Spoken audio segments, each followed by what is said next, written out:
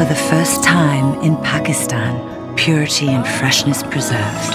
In an all-new glass bottle, water just got better. Murray Sparklets, a quality product of Murray Brewery. बिस्मिल्लाहिर्रहमानिर्रहीम। अस्सलाम वालेकुम। आज जुमे के दिन 18 तारीख़ और शब बरात है। आप लोगों से हम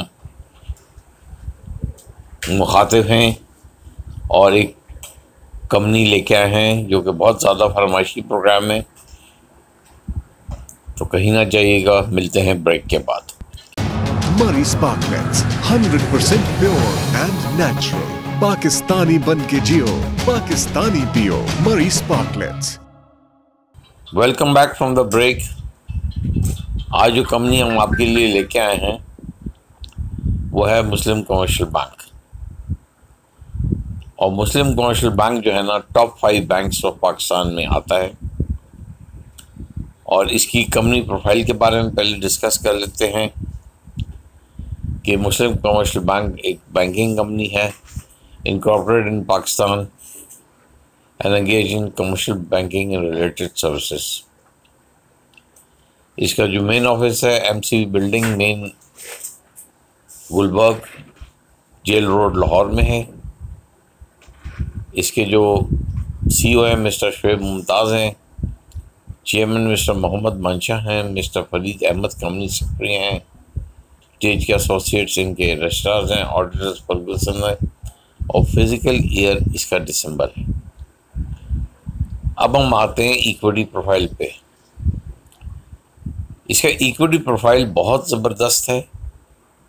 अब मैं क्या अर्ज करूं, 169 बिलियन 155 मिलियन 465,000 जो शेयर्स इसके मार्केट में हैं वो है 1 बिलियन 185 मिलियन 60,006। फ्री फ्लोट इसका है 414 मिलियन 771,002 और फ्री फ्लोट परसेंटेज में इसका 35 है। इसको आज की मार्केट तो बहुत ही नेगेटिव थी और आज मगर फिर भी ये शेयर स्टेडफास्ट रहा है, स्ट्रॉन्ग रहा है। ये क्लोज हुआ 142.74 और 147 इसका ओपन हुआ है। हाई 147 ही लगा है 49, लो इसका 141। वॉल्यूम इसमें काफ़ी जनरेट होता है, मतलब 13,24,882 और इसका 52 वीक का रेंज जो है 141 से लेके 175 तक चला जाता है। अब हम आते हैं इसके फाइनेंशियल्स पे। देखिए इसके फाइनेंशियल्स फिर मैं एक दफ़ा बता देता हूँ, क्योंकि 2021 के इसके फिगर्स अपलोड हो गए अभी। तो मार्कअप इनकम अर्न हुआ है कि 123 मिलियन 334 मिलियन गलत कह गया 1 billion 23 million 334,306। Income total income है 84 million 060,637। Profit after taxation is 30 million 811,046 और EPS इसका है बहुत स्ट्रॉन्ग 26 पे। इसके रेशोज़ भी बहुत अच्छे हैं। EPS ग्रोथ 6.12, पैग इसका 0.96 और इसका पे आउट जो है इसने भी 50% फाइनल डिविडेंड दिया है 31/12 को 2021 को, और ये ठीक ठाक डिविडेंड देता है। इससे पहले इसका 45% डिविडेंड था और उसके बाद फिर 50% डिविडेंड 30/6/2021 को। तो ये मतलब कि अगर टोटल क्यूमुलेटिव देखें तो ये 19 रुपए का डिविडेंड इसका साल का आ जाता है।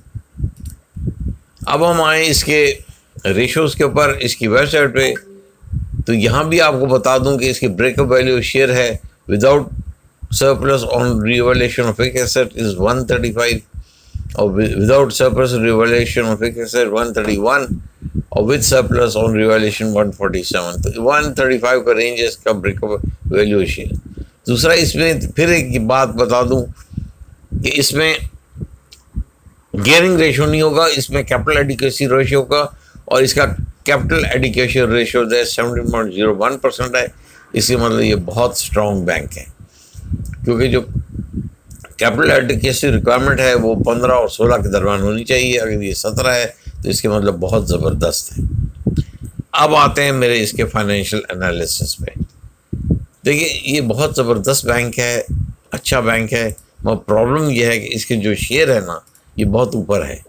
तो अब ये एक्स डिविडेंड होने वाला है, जैसे ही एक्स डिविडेंड हो इसको ले लीजिएगा। मैं दोबारा रिपीट करता हूँ, ये एक्स डिविडेंड होने वाला है, जैसे ही एक्स डिविडेंड हो इस बैंक को ले लीजिएगा, पोर्टफोलियो में रख लीजिएगा। मैंने तो बहुत पहले लेके लोअर रेट्स पे रखे हुए हैं, तो मेरे पास 3 या 4 हज़ार ये पड़े हुए हैं। उसके बाद फिर हिम्मत नहीं हुई इसको मज़ीद ख़रीदने की।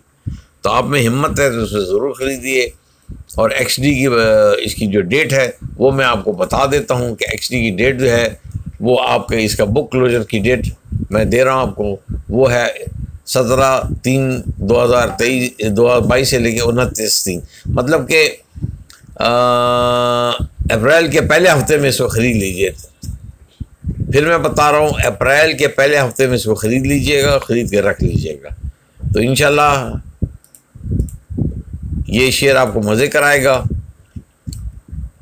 हमारी आज की वीडियो कैसी लगी दुआ में याद रखिएगा। शब रात है, हमारे लिए दुआ कीजिएगा, मेरी टीम के लिए दुआ कीजिएगा।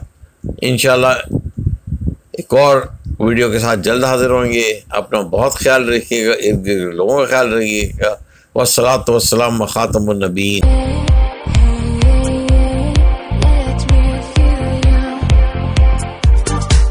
Big is better by Murray Brewery.